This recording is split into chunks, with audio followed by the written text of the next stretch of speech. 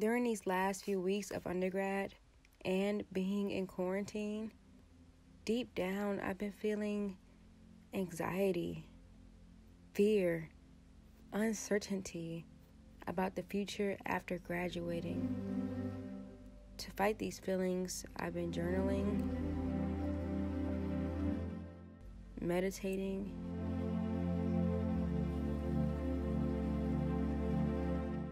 and manifesting. Then I remind myself that for the past 4 years, I've been preparing for this moment, learning,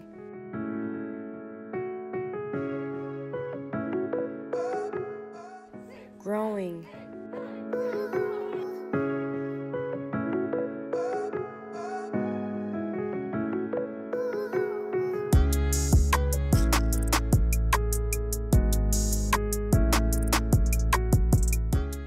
and evolving into the young woman that I am today, ready to take on the world.